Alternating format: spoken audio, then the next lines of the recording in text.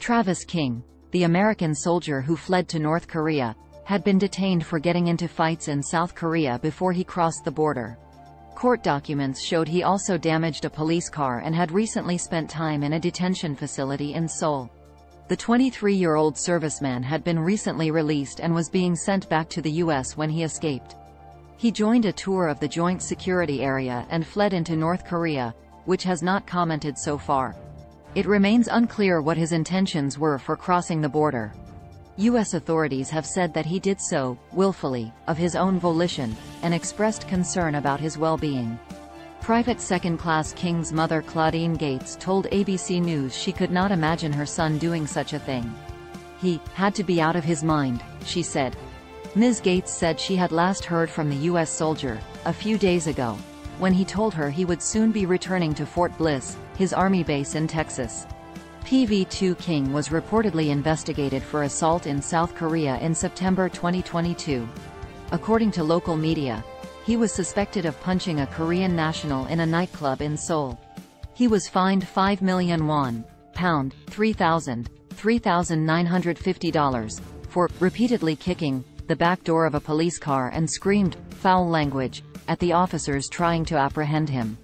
Local reports quoting officials said he was released on the 10th of July after serving 2 months in jail on assault charges, but did not elaborate. After his release, he was placed under military observation for about a week in South Korea. He was escorted to the airport in Incheon, near Seoul, for a flight back to the United States, where he was to face disciplinary action. But he did not board the plane.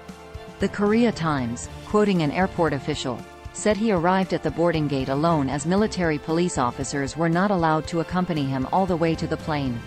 At the gate, he reportedly approached an American Airlines official and claimed his passport had gone missing. An airline employee then escorted him out of the departures area. After parting ways with his escort, he is reported to have left the terminal to embark on a tour of the Demilitarized Zone, or DMZ, between North and South Korea, where foreigners can visit via tour companies. It is not clear how PV2 King managed to get on one of these tours, as it usually takes between 3 days and a week for an individual to be authorized on one of these trips, which are usually closely monitored. An eyewitness on the same border tour described hearing the soldier laughing loudly before making a run across the border. The United Nations Command, which operates the DMZ, said it believed the soldier was now in custody of the North.